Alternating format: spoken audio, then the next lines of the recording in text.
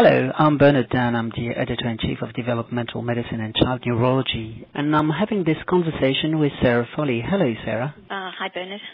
So, Sarah, tell us about your background. So I'm a physiotherapist and I work for a not-for-profit organisation in Geelong in regional Australia. The Bobath approach is really central to what you do, is it? It is, yes. It's been, for my 25 years of practice, that's been one of the key knowledge areas that I've drawn upon. And have you seen the concept evolve very much over those years? Very much. When I reflect back on my first training program that I did, it looked very different to what it looks like now. There was still obviously the core principles. I mean, the Bobaths were always about having functional outcomes for children in a holistic approach to looking at the child and their family. What we know now in terms of neurosciences and development has changed considerably. So what they were teaching 30 or 40 years ago is quite different to what we are teaching now. In her editorial, Margaret points to some possible misunderstanding surrounding the very name Bobath.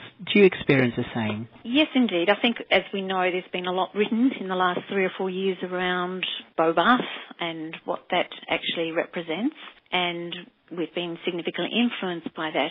Originally, I think there was quite a bit of defensiveness around that, the editorials that were published. But I think what we need to do now is move on and accept the criticisms that have been laid at Bobath therapy in terms of it not having a effective evidence base, and actually draw upon what are in fact its strengths. So I think there's a time now where we can perhaps reflect on whether Bobath is the best way of describing what we do, because I think it has connotations that we should honour. Its heritage is no doubt to be recognised, but we do much more than what the Bobaths themselves did 30 years ago. So how would you answer Margaret's question, what is the future? I think Margaret made some really good points. I think one of the things is that she was really questioning about whether we should use the Bobath name, and I think perhaps into the future that needs to be decided. I think the future is really about trying to have a consensus around what should be taught on the courses. We should be reviewing a theoretical basis of the Bobath concept, perhaps even changing the name. Should we not necessarily use Bobath? What we tend to use in Australia is refer to our training as a clinical reasoning model and focus more upon that. I don't think we should be defensive.